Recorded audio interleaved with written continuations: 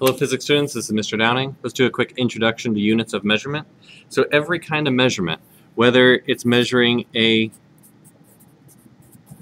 distance or a time, we don't just have a distance of 10.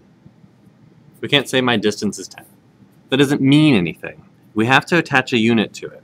So our most common unit, our SI unit here in physics, using the metric system, is 10 meters. Or we'll abbreviate that 10 m. Time, our SI unit, say you might do 2, but 2 what? 2 seconds. We'll just use an S. Now, these should be pretty common units. When we get to more complicated, not fundamental units, ones that come from formulas. So, for example, speed equals distance over time. This is a formula off of our formula chart. Now, it may not be familiar to you yet.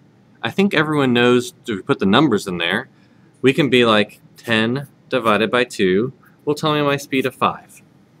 But there's units as well, and the units will work out as well. So, yes, the numbers work in the equation, but if we put the units in, so my units of distance are meters, my units of time are seconds. So meters divided by seconds will be meters per second. So this is my unit of speed. So my speed is 5 meters per second. So see how that works out? Meters per second, meters divided by seconds. When I say per, I really mean division. So those will always work out nice like that. Now, if we go to another equation, such as acceleration is the change in velocity over time. Now, I just said that my units of velocity are meters per second, and my units of time are seconds.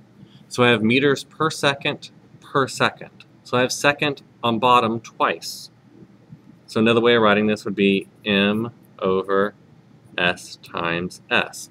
I think when you look at it this way, you can see that this is really meters per second squared. Don't let that squared confuse you. It's letting you know that the time is coming up more than once. So when you have a number like 4 meters per second squared, this isn't 16. The 4 does not get squared. The units are squared. It's letting you know that this isn't just a change in time for velocity, but keep in mind that your acceleration is delta v over t, but your velocity is a change in distance over time. So if I take this and put it in, my acceleration is really a change in distance over time.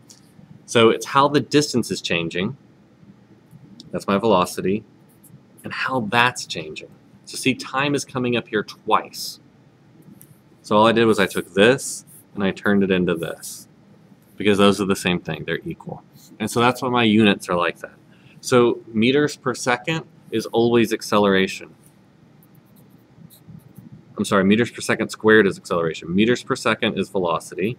Meters is a distance. Seconds is a time. These are connected, but they are different. Okay? They're related to each other. If you memorize these two, you can use a formula chart to find out the rest. This is also useful whenever you're plugging your numbers in, especially after a manipulation. So if you have velocity, distance over time, and you, let's say we're solving for d here. So we have TV equals d. If we want to make sure it works out, let's say the problem gave us 2 seconds times 3 meters per second.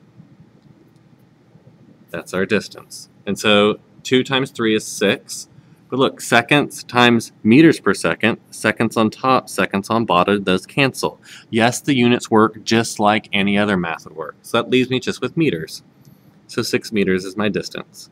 So using the units, you can make sure we put the right numbers in, because look, it worked out. Meters is a good distance. Yes, meters do equal distance. So we feel really good about our answer there.